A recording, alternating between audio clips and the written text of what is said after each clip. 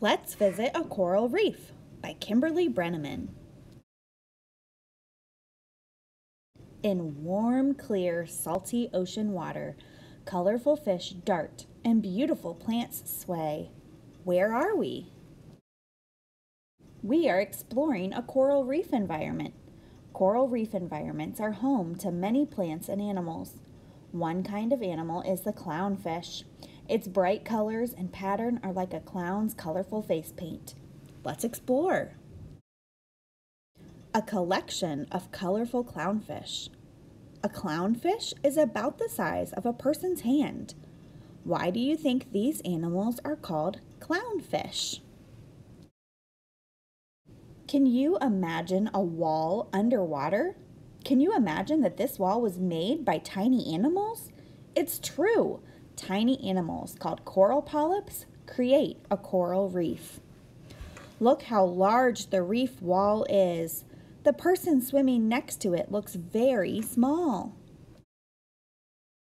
A coral reef is made up of many coral polyps. Groups of coral polyps are called colonies. Coral polyps are shaped like tiny tubes with tentacles at the top. They have soft bodies and hard skeletons. Coral colony. Coral polyps up close.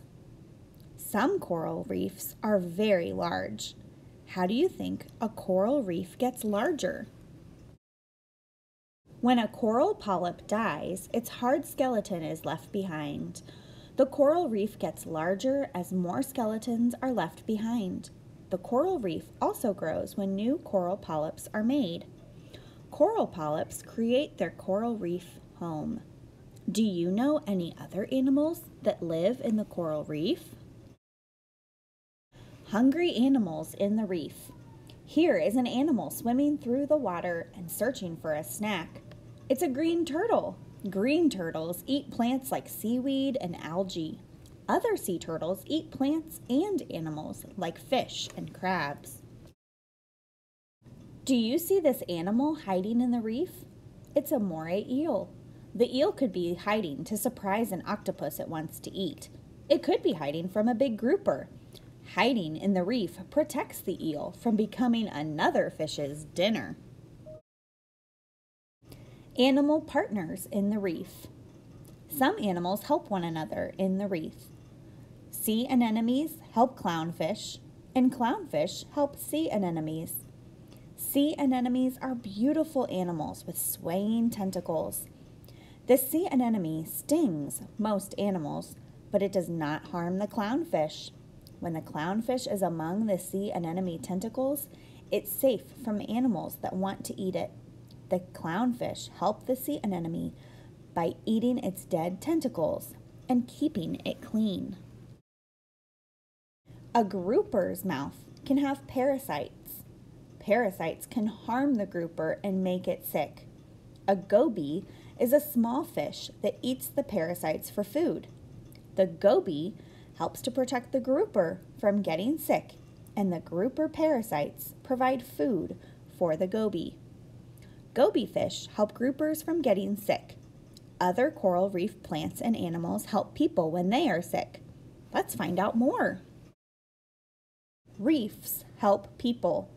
Plants and animals from the reef are used to make medicine for people. People eat fish, such as groupers, and other animals from the reef environment. The reefs are beautiful places for people to visit and enjoy. Problems in the coral reef. Coral reefs can be harmed in many ways. Storms with big waves can smash the coral reef. Storms can wash soil into the clear water. The soil changes the water. The water becomes dirty and the sun cannot shine through. A storm is coming. Why do you think dirty water is a problem for plants and animals in the coral reef? When the sun cannot shine through the dirty water, algae and plants do not get the sunlight they need to live. Animals that need to eat algae and plants will be harmed too. Coral does not grow. Storms are not the only problem in the coral reef. People do things that harm the coral reef.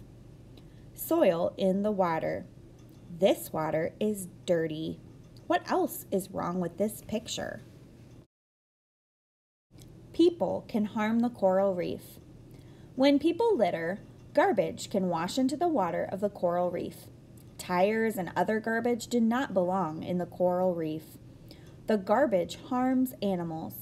People also damage the reef by stepping on it and by taking pieces of coral to keep. People can help the coral reef. When people throw away garbage properly, they are protecting the environment and coral reefs. If you are lucky enough to visit a coral reef, please treat it gently. Do not take pieces of coral or shells. Enjoy the beautiful coral reef by looking, not touching. People have created marine parks that protect the coral reef and teach people how to take care of it. The biggest marine park is called the Great Barrier Reef Park. It is near Australia. Maybe you will visit someday.